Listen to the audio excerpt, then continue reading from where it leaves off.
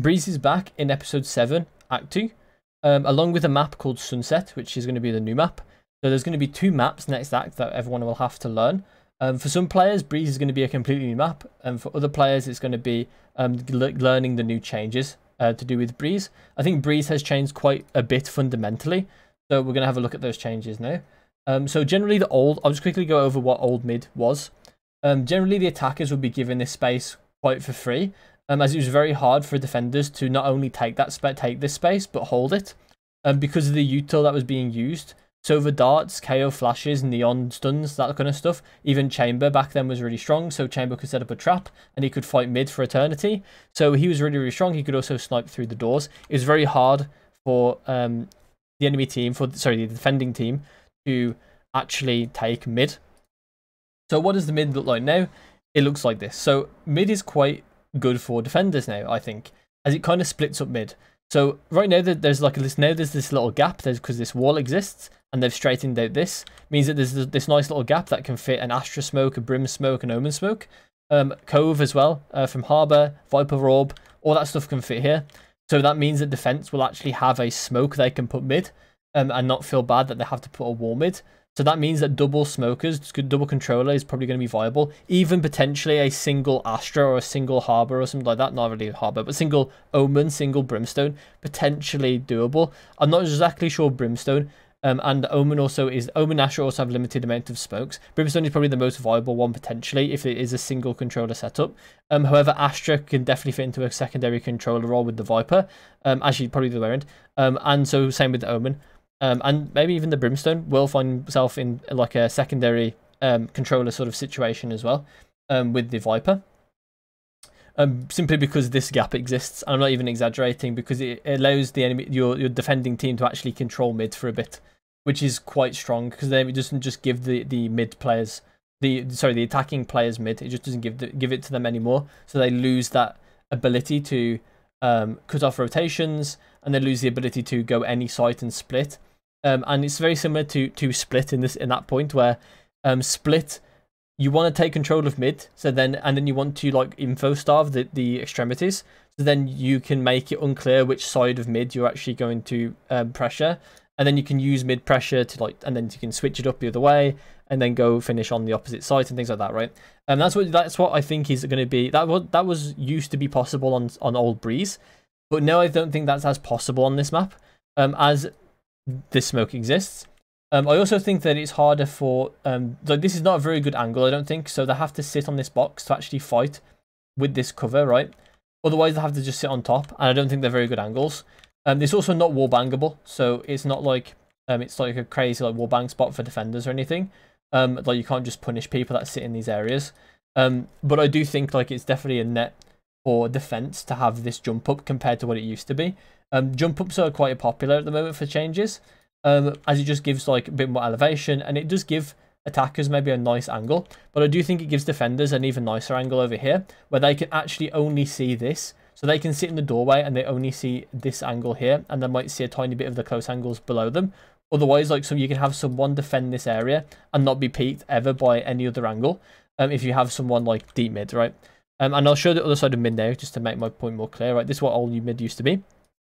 So now we have this cubby, and what we could do is we could have like a chamber TP here. You have someone up in the corridor over here somewhere, and then you have someone in the mid door, or maybe just down mid. And the person in mid door can hold this. You have someone with like a TP that can TP back up here, and then they're getting covered by the corridor. That's just one way to play this, right? And there's plenty of other ways. There could be Yoru, there could be Jets just like sitting here, or even Rainers in solo queue could decide to go here. And I think in general mid is really strong because you can just smoke this off. And now the defenders have a very big advantage in mid, right? And, you know, especially if you decide to put, you know, if you still play Viper on this map, you can just keep on putting the orb up, and then you can also re-smoke it in her downtime, right? So if you have an Astra or you have a Brim, when the Viper orb goes down here, you can just place another smoke there, and it's going to be impossible for attack to actually get in here unless they invest a lot of util, right? And that's got advantages in itself, right? Where if they invest util in mid, they're not investing it on the execute, they're not investing it to get into sight, so they have to be sure in the advantage they get. Otherwise, they're gonna have a tough time getting into sight because they've used too much util in mid. So that's like something big about Breeze. There's also some more things as well. So for instance, in like post plant on A, there used to be an angle up here that you could actually shoot post plant. You could shoot the diffuser from this position. I don't think it's as possible from this position anymore, but I think it's possible from this position. And if you strafe jump over here, you can do it from here, I think, as well. I don't know without testing it, but they have opened up the door, which we'll go into in a minute. And I think because of the opened up door, it might be possible from here as well, but I'm not 100% sure on that. So I'll have to like test it. Next we move on to B changes. This is what it used to look like, which meant, sorry, those are spoilers. So basically on this site, it was really easy to like tuck in here and defend sometimes, because you could just like send like a Viper molly and fire at anyone coming in, and it was very unviable to go down here, and I think it still is. But we'll have a look at the changes on that has been given to Breeze. So now there is like a box here that people can not only can they wallbang it from on the floor, they can also sit on top of this box and just shoot normally as well. I think this angle, sorry, this overall area has gotten a bit stronger simply because there isn't this area to like cut in. They have to like jump over the box to cut into this area now instead of going down the stairs, which was stronger for attackers. So attackers could come in here, they could cut past all these like mollies going off in this corner, and then fight the person down here, usually a Viper or a Sova or something, and they would actually just fight this person, and it'd be really hard for them to actually hold. Now the pathing is going to be different for attack, where they probably won't cut in. They'll actually decide to take this angle and flank, which leaves them open to any like potential floods from I think people used to call it McDonald's, like CT area basically, and the half wall. So basically those areas will actually be able to punish anyone pathing that way, but it requires, once again, like attackers can probably play around that. So I do like that. There is also this box here, which obviously allows to jump up, but it also covers a wallbang as well, for like post plant and stuff. So the wallbangs only happen on the sides of the wall instead of in the middle. So there is less places for retakers to be contested at. I can definitely see this being dangerous for like Sova's guaranteed going to be played on this map, guaranteed, because of the not only the length of the map, like the depth and length of the map means that Sova is going to have the advantage over Fade because Fade's limited range. But Sova is also obviously Sova is also a reveal agent. And I think he beats Fade because of the range. Is what I'm trying to say. On top of that as well, when you get to retaking, there are going to be lineups that hit these corners, right? And I think it's very, very hard for the people defending the retake to actually win out the scenario, unless they play a lot more main. I think it is actually harder to stay in this position in the retake. The reason why is because I don't think there's as much access to this top bit over here, which means that they can't really like do things like 3-2-1s from backside. It makes it a bit more clunky, because they have to jump out from backside over this box over here that's currently invisible. You can't see it, or not currently invisible, but currently you can't see it, and I'll show you in a minute. And it kind of makes it harder for post plant like coordination, where if the enemy team want to coordinate and they're both backside, it becomes immensely more difficult, because the retakers have a lot more free space to take if they're not contesting through this wall. Does that make sense?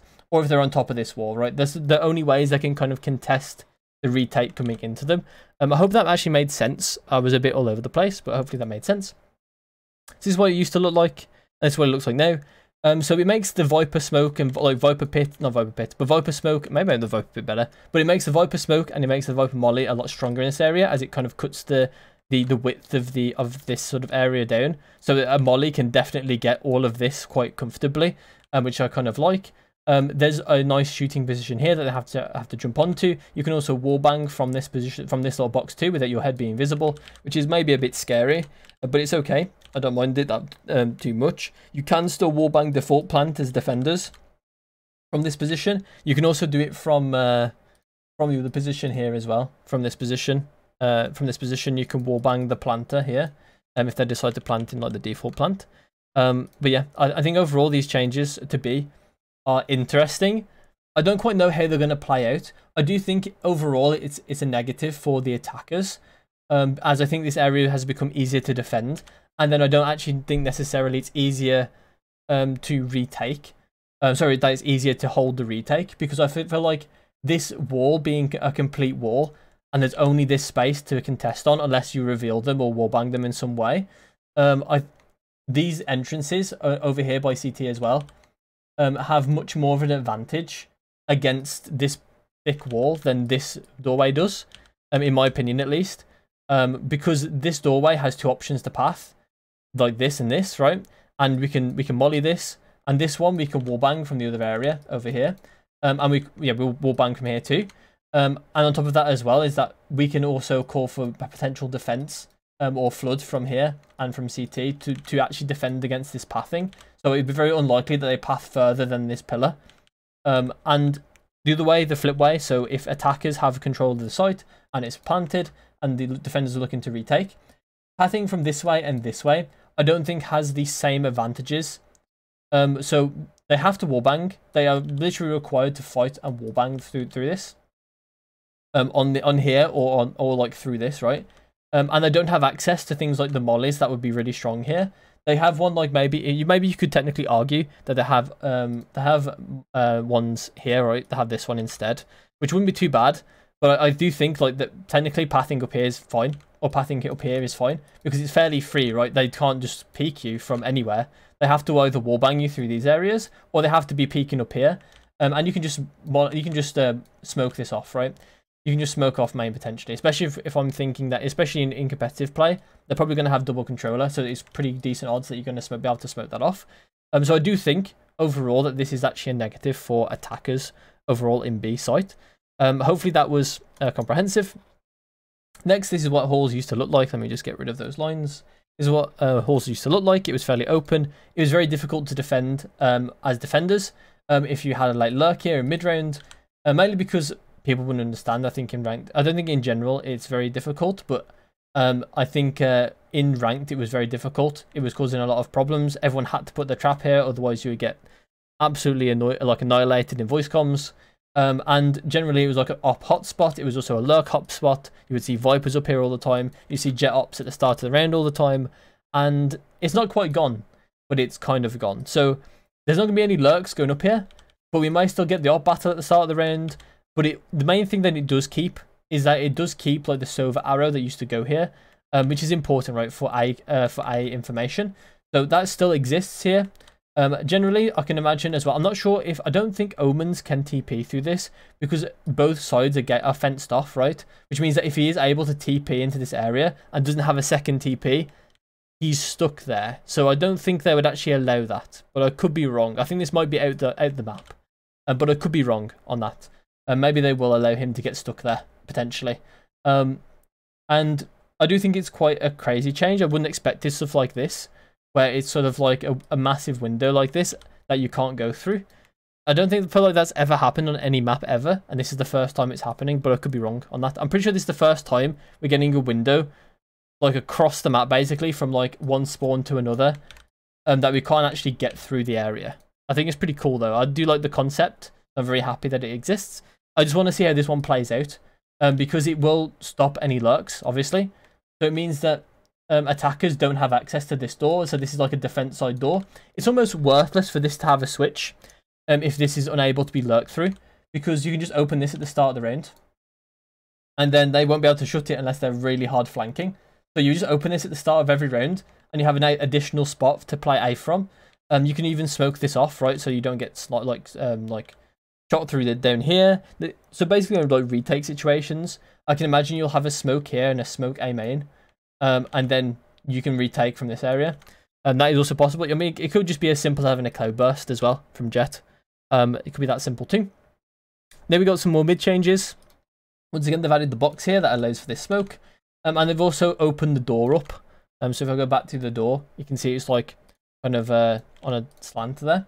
And now they've opened the door up. So now I think the person on top of the ledge, the new ledge, can actually see through all the way to A. It also opens up general A fights, which means that on attack you probably have to smoke this off to go and push A. Maybe anyway. I don't 100% know. I'm guessing that they would, attackers would probably have to smoke this off to actually decide to go mid. If they want to actually push this side of mid. If they want to go straight here, then obviously they would actually like this smoke. So maybe it's actually, I just realised that it's actually probably a bit more of a neutral smoke than I've realised. Is that in some rounds you probably will smoke this as attackers just to like split on A. So maybe this smoke isn't actually the best. Maybe this smoke is actually going to be more utilized because it looks like you can actually fully smoke this, but it could be wrong. Maybe we're going to have a new Viper wall that fully smokes this off, so you can't just get split on, and that is also possible as well. So yeah, I'm going to look at the next changes, which is going to be A shop. This is what it used to look like, and this is what it looks like now. It's very, very different. As you can see, there's like not many like I wanted to see what it looked like on this side, but it looks like this doorway still exists. And also the vent will still exist as well, just from the depth that you have there. But I could be wrong on that too. It looks quite crazy from this angle. There is like a little floor angle you have around this corner as well, and on this corner too, which means that any aggression from A main is really, really difficult for defenders, because someone can be in like all these corners. So if I get a better view now, if I get the better view now, this one, sorry, this is what it used to look like. This is the better view. This is the view now. So there's this angle, there's like so many angles that actually, to be fair, there's so many angles. So there's like an area around here, there's an area behind this box, there's these two angles here, there's even an angle really far back here as well. So there are plenty of angles that you just it just doesn't make sense to aggress from A main very much as defenders, unless you can smoke this off faster than they can push through it, which doesn't make much sense. Maybe this is wide enough, sorry, small enough for a potential smoke. But even then, I think I'm skeptical about that. I mean, the way they've like split it up like this makes me think it may be possible that they actually put a smoke here. And sometimes they like to do that with the floors, like they'll change the floors because of like where the basic lines are for defense and attack. Sometimes they'll do stuff like that in level design. So maybe this is actually big enough for a smoke to fit. And for attackers, like if you do actually have a smoke here, then you've got this angle to worry about as well, maybe even this corner. Probably not though. And you have like some behind this wall. There's plenty of things that is possible. I also like the boxes don't reach to the ceiling, which means that the flashes can go over this wall and things like that, over this box and stuff like that. You can also send flashes through the grate, I'm guessing, through a cave. And I can actually probably, obviously I don't know what it looks like on the other side. But if there's another grate there, then you can imagine you can probably do a deep flash short. So a deep flash through to A main, through that grate, over through cave, that hits like back here, right? That's also a possibility. I'm not sure obviously it'd be good or not, without playing the map out, but we'll see. And then the final changes are to the actual A bomb site. So instead of being this, it's going to be this. So I'm looking forward to calling them shrimp and crab. I think I don't know. I guess that's what people are going to start calling them now. I'm fine with it. So I actually will start doing that. I think I do really like the call out shrimp and crab. So yeah, I'll see you in my next video. Hope you enjoyed. If you have any questions about anything I've said in the video or anything else, then feel free to put them in the comments and I'll try to answer as swiftly as possible. So goodbye. I'll see you in my next one.